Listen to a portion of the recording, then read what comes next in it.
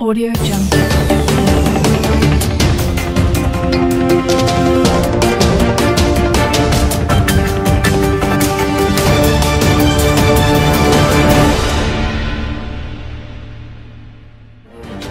Is suspended from office as the chairman of NASSLAF.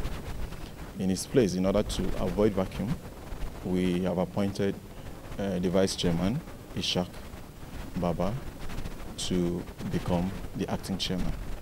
You know, this decision was not taken lightly, but with all seriousness, because we care about the interests and welfare of members.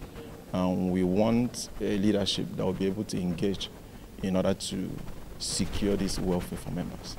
You know, one of the things that we are looking at is ensuring that the minimum wage which the federal government has, the minimum wage law, which the federal government has signed into law, you know, the aides stand to benefit from it. And that can only happen with effective leadership, which we believe Ishak Baba Saleh will be able to bring that to NASSLAF.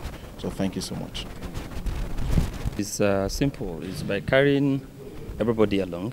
I'm sure, you know, with the caliber of people here, as you can see, there are people of capacity, people that have something to offer, people that are willing to dedicate their time, their resources, their energy to ensure that the proper solution to the lingering issues affecting our fellow aides and NASSLAF in general.